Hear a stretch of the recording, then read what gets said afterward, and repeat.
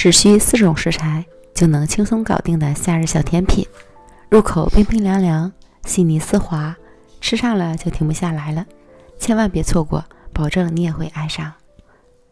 碗中倒入300克牛奶，6克含甜粉，25克白糖，20克炼乳，充分搅拌均匀，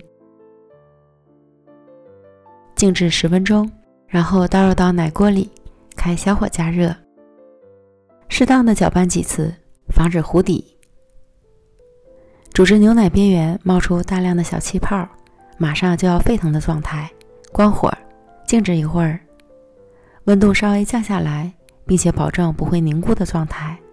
这时再给它倒入到合适的模具里，我用的这个是装汤圆的盒子，所以要降温再倒进来。如果是耐高温的容器，就不需要降温。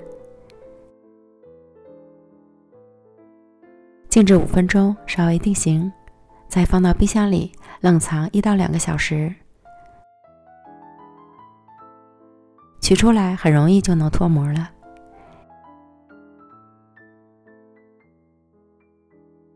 这样一个可爱的小奶冻就成了。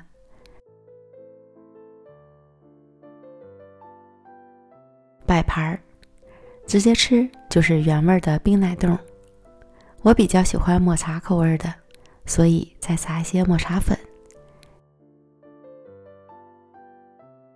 接下来就可以开始享用了。